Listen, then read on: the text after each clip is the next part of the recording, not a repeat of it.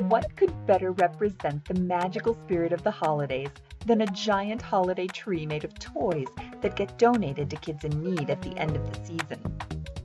Inspired by his work in backlit stained glass, artist Karl Unnasch tapped into childhood fantasies and memories of the holidays to create a glowing kaleidoscope that is every kid's dream. Playtime in Indy. This colorful whirlwind of children's toys, magically conjured into the form of a holiday tree, was commissioned by the Indianapolis Museum of Art as the focal point for their 2015 holiday festivities at Lily House.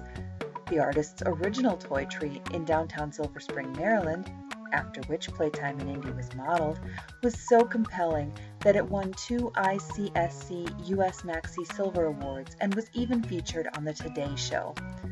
Playtime in Indy itself was so well loved at the IMA that there will now be another toy tree there for the upcoming 2016 holiday season. To find out more, visit karlunnasch.com and follow the links from the main page.